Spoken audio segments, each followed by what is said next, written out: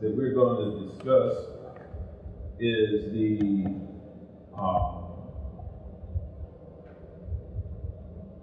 apostle and the prophet movement as it relates to the church right now. A lot of people call it the modern apostle and prophet movement that's going on in the church. Now we see that there is an explosion of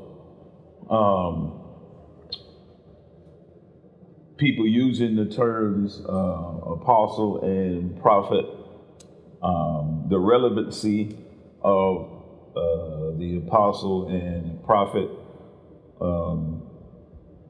in the modern church, meaning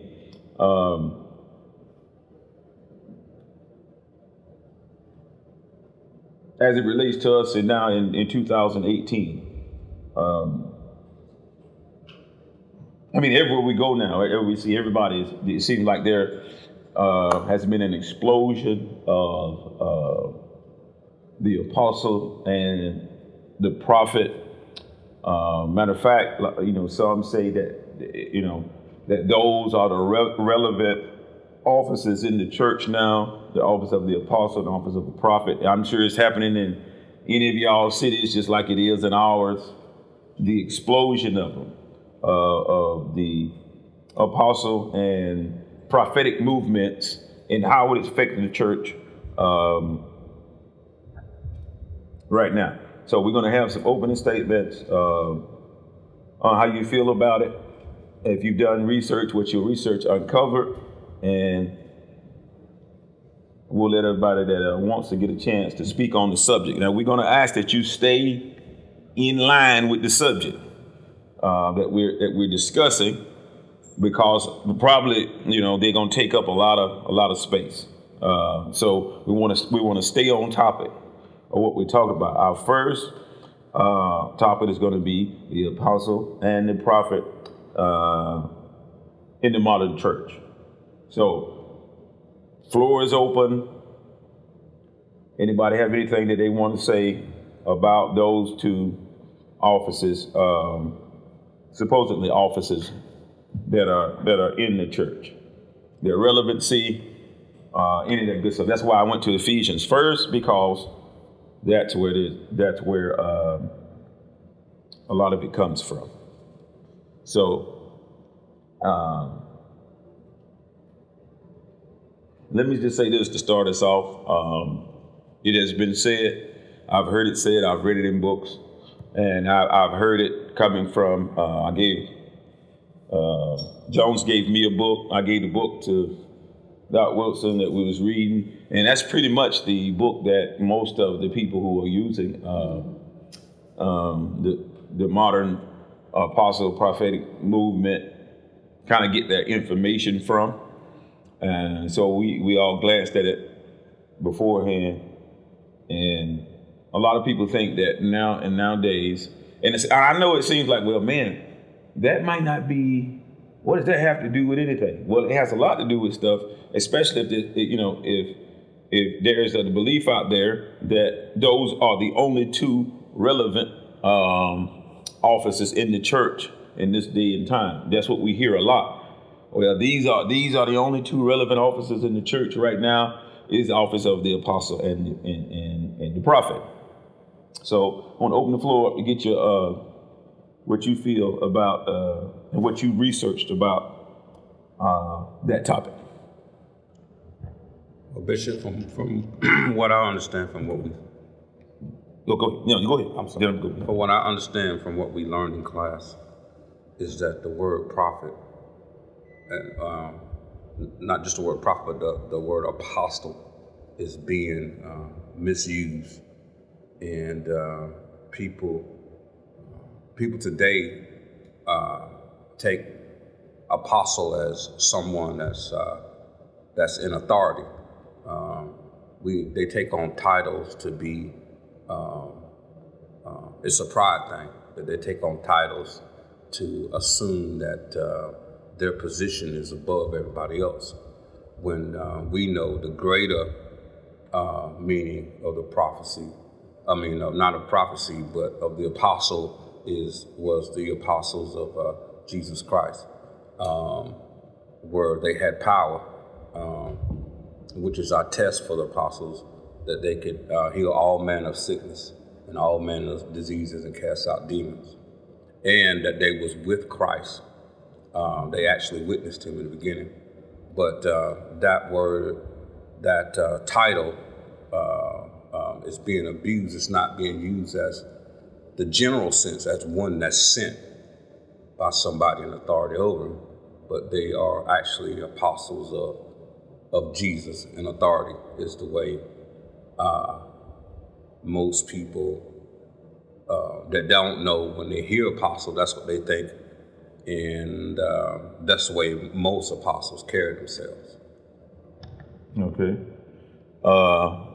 Minister Brown, thank you for that. This Jones, you had your hands up. Little church history that throughout the Jesus College, where through the process as those had been martyred, and the very last one was John on the island of Patmos. But at the same time, Lucas and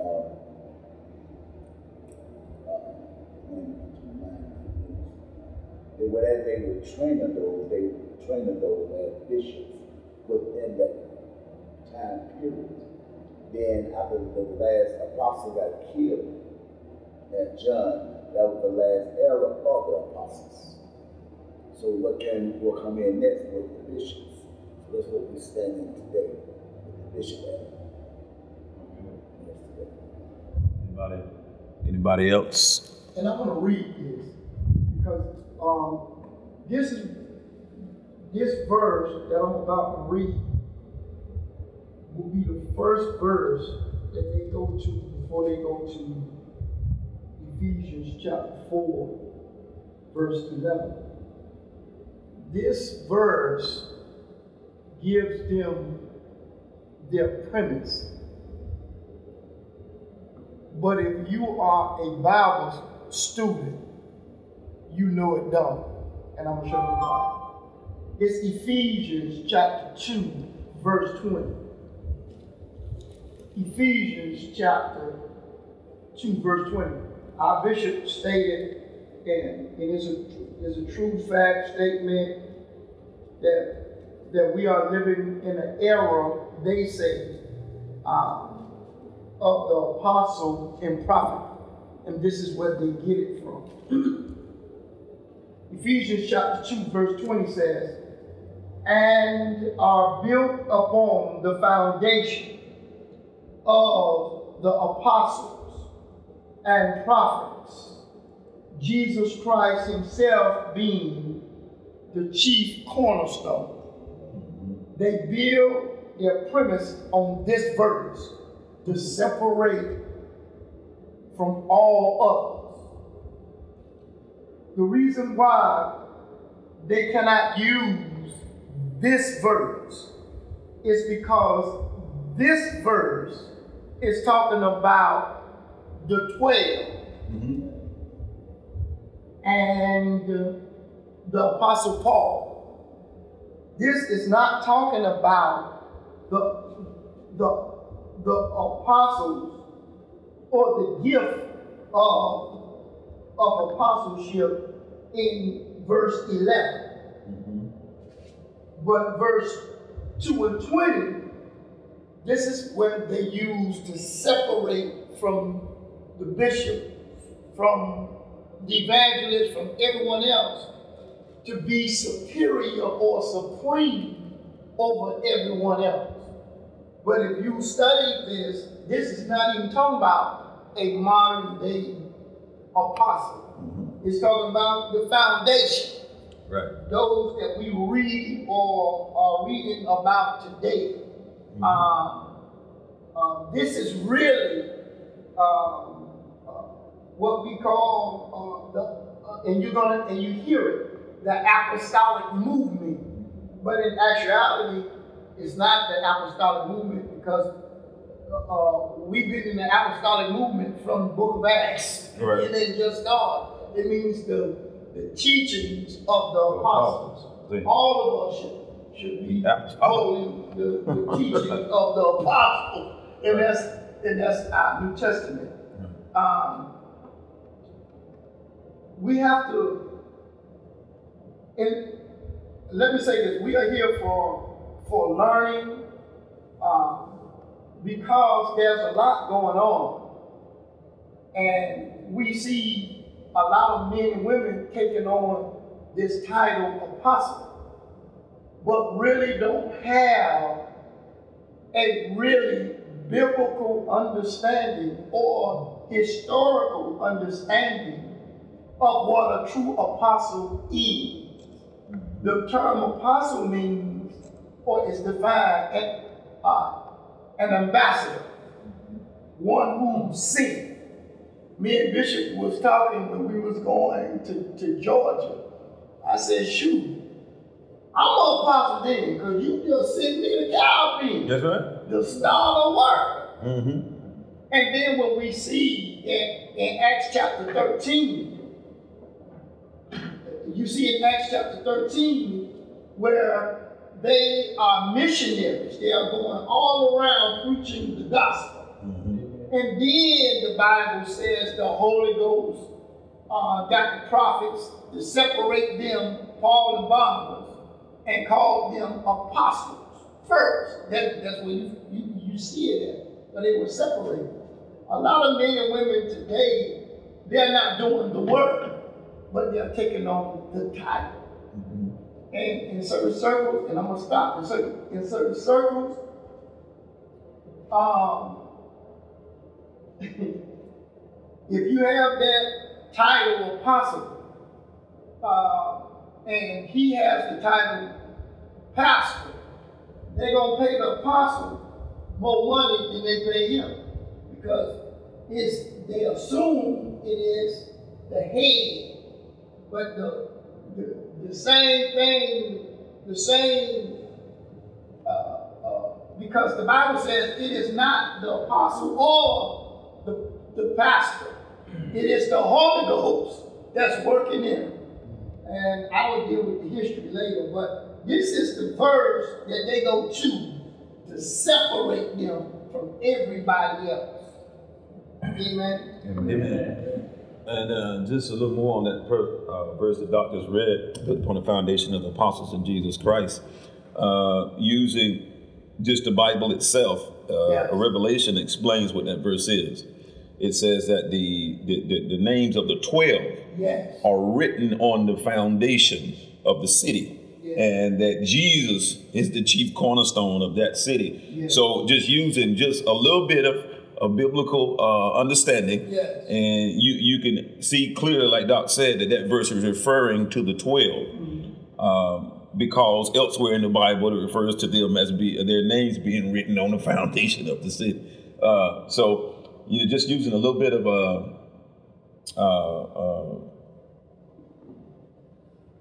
Bible sense, and we can deduce what that verse is really talking about. But I have the definition of the word apostolos pulled up from Thayer's Greek lexicon and Strong number 652. The reason why I use the Thayer's because Thayer's is a little more thorough than even the Strong's dictionary.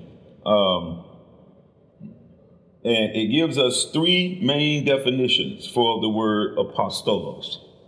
And I'm going to read those to you, what those three definitions are. You can see very plainly, I'm reading. The definitions are right here, just right down here. And it says, number one, G652, Strong's number, a delegate, messenger, one sent with orders.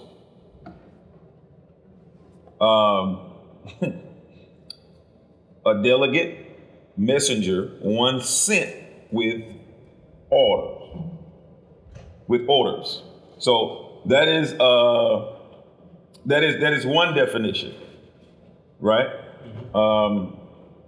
So if I send Sam with orders, or if I send Sam as a messenger or an ambassador or as a delegate somewhere, then he's an apostle because I sent him somewhere. You understand what I'm saying? So the word can be applied that way and it not be incorrect, can be correct. All right. But now the second definition of the word, this word is used 81 times. If I'm not mistaken, the word is used 81 times total. All right. The second definition, now there's a thing called the weight of scripture that has been totally just thrown away. Right. Weight meaning that the overall uses of the word is going to be the way it's used the most times. And then the general sense of the word, or the second applications, is going to be the way it's used the lesser times. So the way the word is used the most in the Bible is under definition number 2, where it says specifically and especially applied to the 12 disciples whom Christ selected out of his multitude of adherents to be his companions and heralds to proclaim to men the kingdom of God. Okay. This is the way that it's used the most times in scripture. Of the 81 times it's used this way, I think 78 times. It's used referring to the 12 apostles having special gifts of the Holy Spirit bestowed upon them. This is the way it's used, referring to the 12 apostles that he called out. The Bible says he called his disciples to him. And of his disciples, he chose 12. And of the 12, he gave certain gifts. And so it is referenced that way the most times. Okay? That's so the weight of the scripture would say that the word is to be applied and used this way because it's used that way most times. All right? Definition number 3.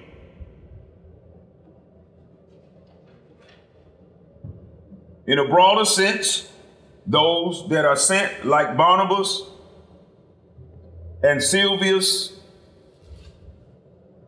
apostles, is to be taken in a broader sense. In other words, just one sent, okay, in a broader sense of the way the word is used. So we got 3 definitions for this one word. 3 ways the word is applied. Of the 81 times, 78 times is used referring to apostles of Jesus Christ, them having all authority, them having all gifts, them having those special gifts that he gave them to heal all manner of disease, all manner of sickness, all that good stuff. Okay. So just with the declination of the word, the way the word is broken down, we have 3 definitions 3 ways this word can be applied. Ambassador, one sent, and specifically as an apostle of Jesus Christ. So now that we have the definition, we can get rid of the question, is there modern day apostles? Yes, because we can use the word in 3 different ways. If I send Brother Brandon with holy orders to go and do something somewhere, then I can correctly say that Brandon is an apostle because he's been sent with certain orders and he's a messenger or an ambassador of mine or somebody out of churches. So he can be an apostle. But as Brother Brown said, I think it is so misconstrued and taken all the way out of context, the way that it's being applied today, because as in the meeting that we were in, the way the word is used and applied today, they're using it in the specific sense that it was related only to the apostles. Right. That's the way they're using it, meaning that they have all authority, all the power in Christ Jesus. Now, my thing is, I have no problem with the first definition and the third definition if you want to call yourself an apostle in the church. I have no problem with that because the word is used that way. But now if you are claiming that you are an apostle of Jesus Christ in the same manner that the apostles was, then I got a problem with you. Right. I have a right then to test your apostleship. I have a right to test it. If you look in the ancient documents, the Didache, if you look in Revelation, the 2nd chapter, where it says they tested their apostleships and found them to be liars, Paul's apostleship was called into question at one point.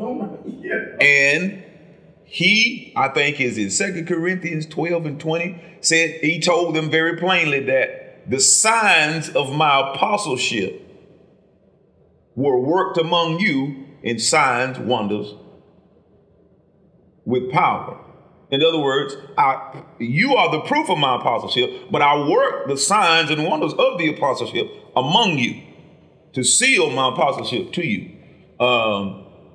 So when his apostleship was questioned or tested, he passed his test. So that's just my little contribution. I wanted to show you what the word literally means. That is 3 definitions to that word. Some say 4, but I haven't found the 4th one yet. Most of the real Greek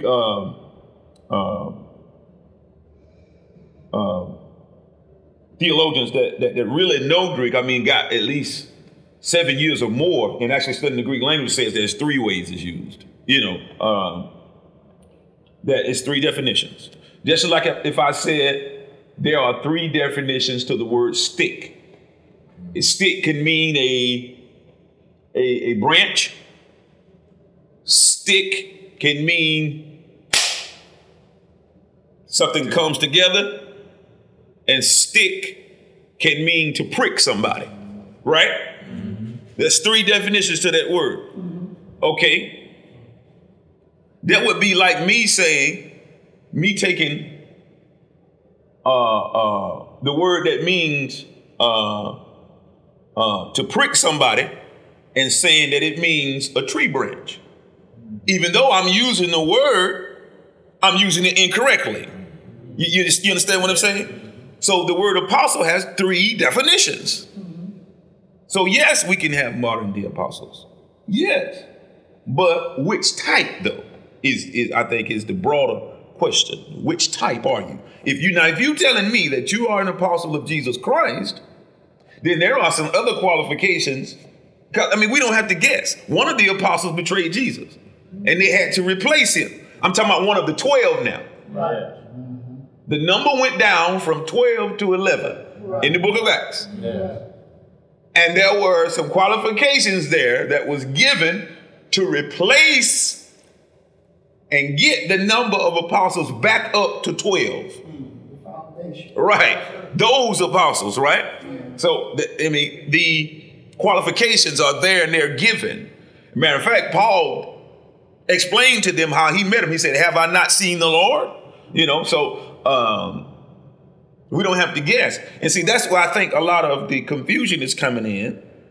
And that's even on both sides, where some people say, well, no, there's no modern day apostles there. You got whole denominations that say that. But then I think, okay, in the same sense, you don't really understand how the word was used in the text. Right. So that's my contribution. Anybody else? I just say, me and Bishop talked about it briefly a little bit, but most of the people that I deal with, they don't have that understanding. They just taking on a title because it's greater than Bishop, I guess you want to say. Yeah, they think it is. And man, I just, why? It's just, oh man, like being an apostle and doing those things and having an understanding why. That's my question, why? I asked the brother that I was sitting with last week after we talked about it. I was like, where you get it from? Why? How you became an apostle? He couldn't even tell me how he became an apostle. Where it come from? I mean, you got the title. Where it come from? How you got that? Somebody ordained you to be that? I mean, I'm asking these questions. He was like, nah, the Lord told me. That's the only answer he got. The Lord told me. The Lord told me. Okay. The Lord told me. So did you ask him what type of an apostle? Or is he? You know, that's what I usually, you know, if they want to get into a discussion about me, I mean, I have no qualms about calling somebody an apostle because I understand the word. Right. So I have no qualms about it. It's only when you say you're an apostle like the 12 was, yes, that my eyebrows go up, and I want to see, okay, now if you saying that, you claiming that, because if you're an apostle like the 12, then I have no problem with submitting to you at all, because that means that you've seen the Lord, you've been specially selected by Jesus, you've been specially commissioned by Him, then ratified by the church. I have no problem with that. But all the apostles had certain things that they were able to do every single time, and like I say, you know. I'm going to test it if you say that you them. The reason why I confronted this guy when we was at the meeting, because of what he was proclaiming. You know, now, if he would have never proclaimed some of the things even that he was trying to proclaim to the people, I wouldn't have said anything, because I understand the word usage. What meeting was this? This is a while back. Jones and I was at a service. But anybody else on the... just on the definition, anything that the doc said. Anybody else got any comments on the apostle before we get into a little bit of church history? Anybody else? Ask a question. Apostle, being an apostle,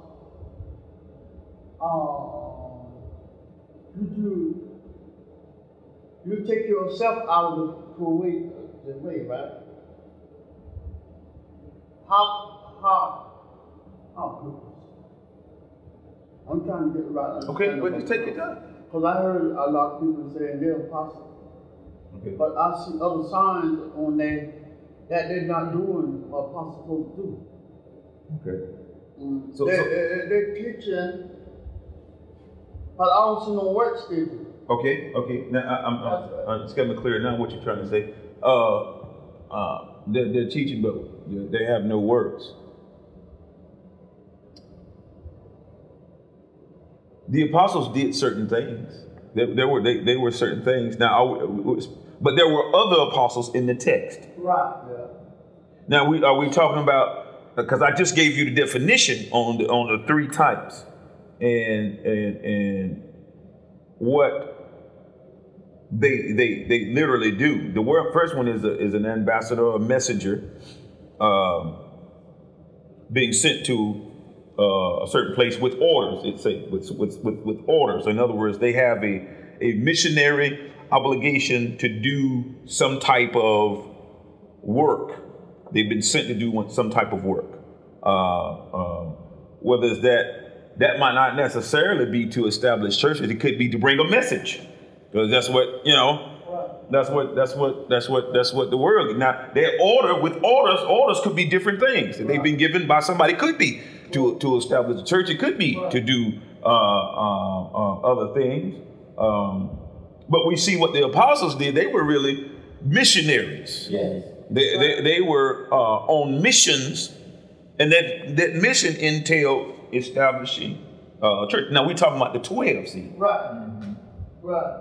We're talking about the apostles of Jesus Christ, but you had other apostles that wasn't part of the 12, like Barnabas, right, and he was doing basically the same thing, but he wasn't numbered with the 12. Right. Huh? I was just going to say Paul and Barnabas. Yeah, he wasn't numbered to the church.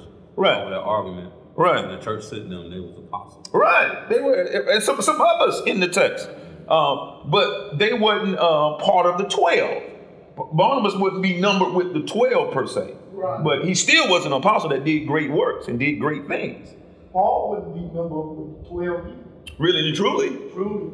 Because on the foundation it says it's going to be the 12 apostles. Right. So Paul is not really even included because of what you said in Acts. Right. When they chose the foundation, they chose one that was with them from the beginning. Right.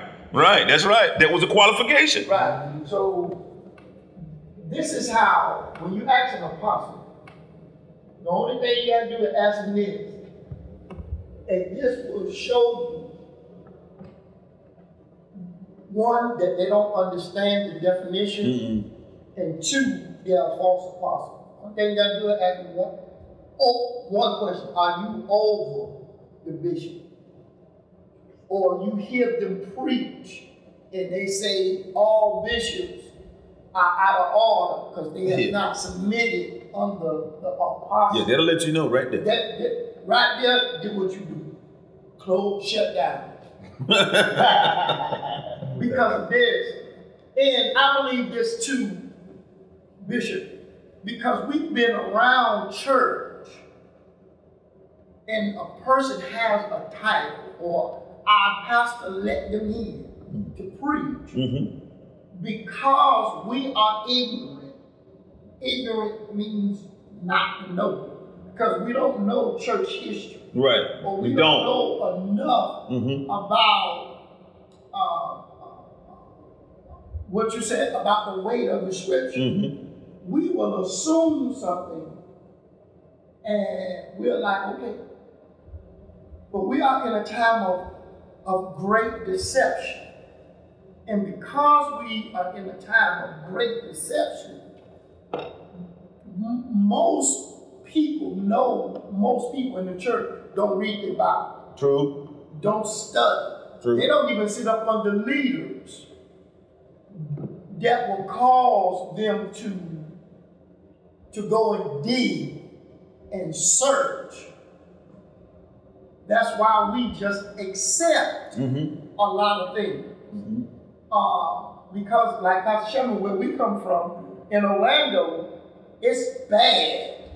It's bad. Even some of our friends in ministry, we know them jokers because we've been around them. But because we want superiority, right. and we want folk to look up at us, we assume that the chief place is the apostleship.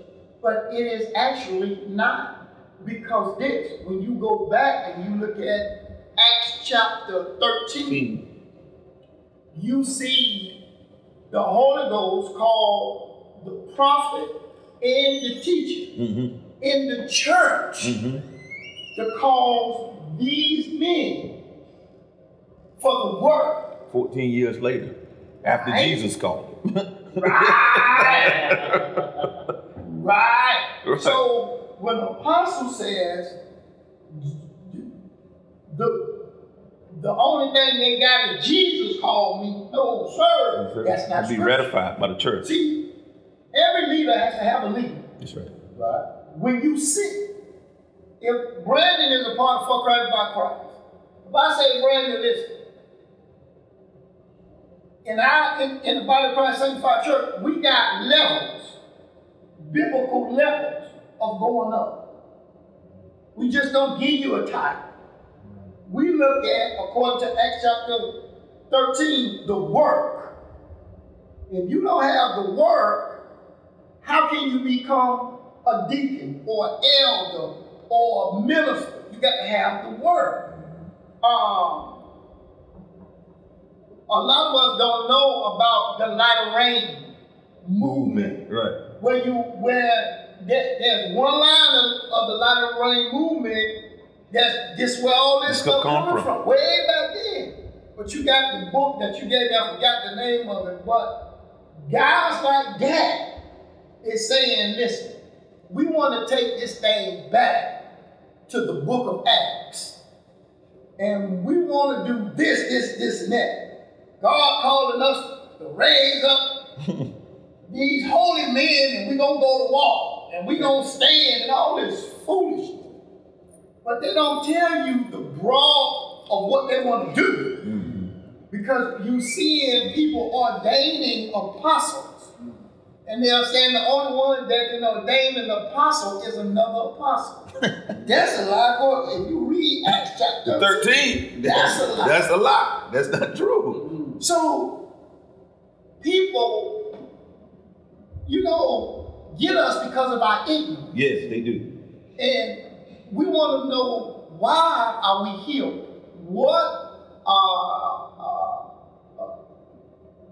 Why is this so important? Because we're here to give biblical truth. Because this thing is finna get worse. It is. And then you're going to be seeing people call on you. Well, you know what? You know God called you. You know you got an apostolic. Get how they get you. You got an apostolic anointing on your life. What they're actually saying is God called you to be an apostle. Right. But you don't even know what apostle is. Right. But because you trust in the God in me, you don't say, well, maybe they're right. And then when somebody lay hands on you and say, you got an apostolic anointing, the whole church go crazy. And then you leave out of there saying, I got an apostolic anointing. But you don't know what it is. You don't know you're setting yourself up for failure. Amen? So you got to be careful when these people are coming and you looking at them like, boy, they deep, boy, look at the anointing on their life. Oh, really? The only thing you got to do is listen. Listen. And that's why I love Bro Brandon. Bro Brandon to try me. Because we believe we got to test this stuff. And that's why we're here. That's right. To get a biblical understanding of what this is, because it's about to get bad. You got everybody else the apostle now. And then, this is what they're going to say. The first thing I want to know, who the chief apostle? Oh, Lord. Who the chief apostle? You the chief apostle. Because watch this. If all of them have the same authority, so it's still out of order. Because it has to be in order. Someone has to lead. Yes, sir. Must be. That's Bible. It's a lot of times as men, we don't want another man to lead us. We want to say, well, I got this thing. That's not Bible. And that's why you see the church is so out of order, because a lot of us men are out of order. And when the men get back in order, biblically, then you will see the church. But we're living in the last days. You about to see all kind of stuff. That's why you better learn. You better get it for yourself. Amen. You need to give it to you. Bishop Jones had his hands up, and then Minister Brown. Amen. Doc, you are so true, but that's what happened to me. Somebody told you got to act. Come up in the church and saying, you know God is moving to another level. I said, sure. And he kept on doing that. I said, I don't want to belittle this guy, but he kept on. So when I hit him with the knowledge of it, he couldn't give me no explanation, but give me a book. And I said, that's the best way you can tell me? He said, yes, sir. But he read that book, I said, okay. And that's the book that you gave to me? Yes, sir. That's the one I gave you? Foolish. Okay. I throw that book in there. Doc said everything. He said it? Yeah. Did you have your hand up? Yeah. I just want to piggyback on what Doc said, man, because that's so true. When I was talking to the first thing is no humility. So we talking about it, and I'm questioning the guy about his apostleship. He get mad. Oh, wow. Already you can see his face. Yeah, turning all up. That's why I ain't asking him this. You opening all up, getting all mad like I'm supposed to ask you. Right. But my understanding is, and I didn't know a lot of this stuff until I got into a bishop's doctrine, is even being starting at minister of music, I always understood the higher the title, the bigger the responsibility. And even starting teaching Sunday school, and as I started to rise, it was more responsibility. People started to look at me more. And so it's like, you see these apostles, they ain't doing nothing. Ain't no responsibility.